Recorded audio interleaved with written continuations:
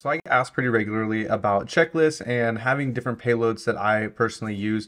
And what I have decided to do in this video is kind of show you a checklist that I have made, as well as some other checklists. And there are some really great resources on GitHub. So rather than me just remake them, I wanted to show you a couple of resources where you can go that actually have checklists, and not only the checklist, but they will have like the bad characters already listed out for you and maybe some payloads depending on what exactly you are trying to exploit.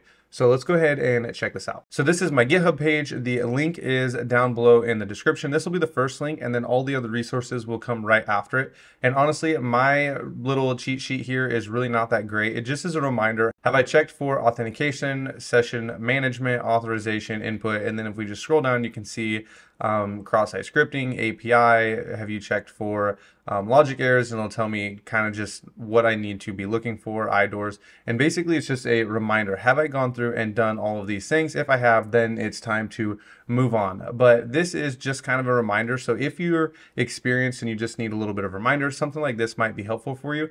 But if you're new, I'm going to have this right here. This is going to be probably your best resource, because they give you a list of checklists and guides, and they are super helpful. So you would just click on any single one of these, and it is going to take you to that specific GitHub page or that article. And it's going to have things like default credential bypass. And so what you would do, I think this exact example is telling you if you're trying to get to the admin page, if you put in something like this, target.admin, usually you're going to get a forbidden. You're not going to be able to access it. But there are things you can do, like adding in this X original header or this X rewrite. And these are actually used on PortSwigger in the lab. So if you've done any of the PortSwigger labs on access control, I think it is, then you've seen something like this before, but maybe it's been a while and you have forgotten.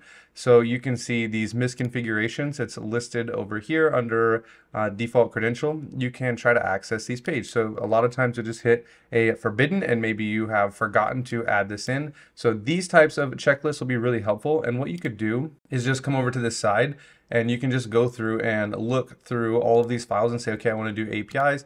And you can click on the API and you can read through here and see what there is available. So maybe let's just say you want to try GraphQL, or we could do file upload, and you're going to click on the file upload because that's what you're looking for. And you can just come and look for the extensions that you can see if it will allow you to upload a web shell or cross-site scripting. And you can just read through these. You will be helped tremendously by looking at other people's notes and what other people have done. So you can use some of these checklists over here and see what you're able to find. There's another one over here.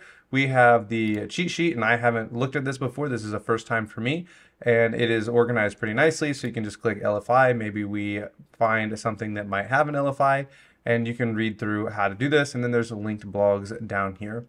So these checklists are going to be really helpful for you in just helping you remember what to do or what you have learned. And then also reading through one of these earlier, I actually saw something that I had learned a long time ago and completely forgotten to look for it. And that's the purpose of them, is to remind you, hey, have you looked through all these steps? Have you tried all of these different exploits? So sometimes people ask me, how do you remember everything? And the answer is, I don't. I forget stuff just like everybody else. And I need to go back and read over checklists and notes that I have from the past as well. So I hope this is helpful. And if you have any tips, please let us know down in the comments below. We'd love to check those out. Thanks for watching.